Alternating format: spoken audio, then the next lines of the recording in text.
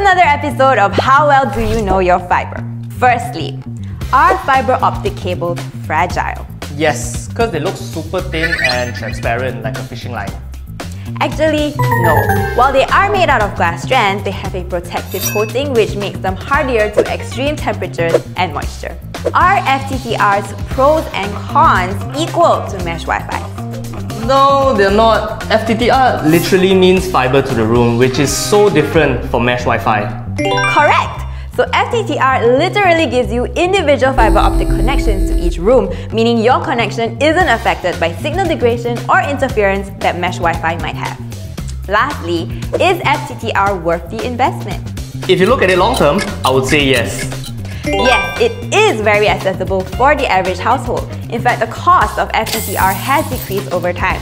With CellcomDigi, you can use a 24-month installment plan for a one-off investment, lasting you for years to come. It's not a 10 out of 10 this round, but great job on your fibre mastery.